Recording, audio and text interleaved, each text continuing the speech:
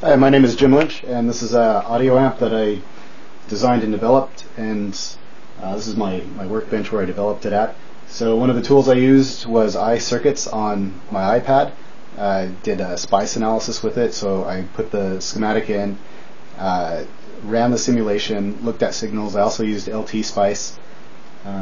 This is the amplifier itself, and then these are some really cheap, they're used Creative speakers, and I got them from Goodwill for like $1.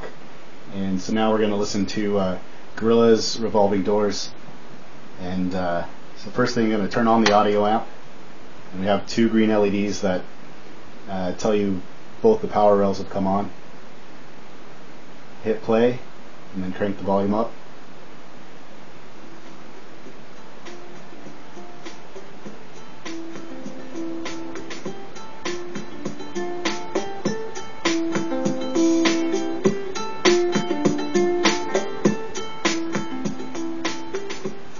So one of the things about this amp is that it's really clean, and as the volume gets louder, it maintains staying clean.